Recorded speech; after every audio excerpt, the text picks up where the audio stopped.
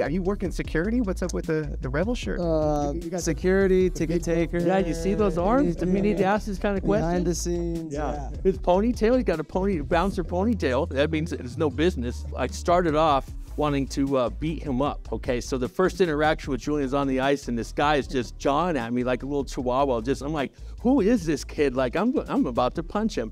But fast forward, he becomes my captain, and actually, I love this kid's tenacity. He ended up being a proven leader, and it's such a good story.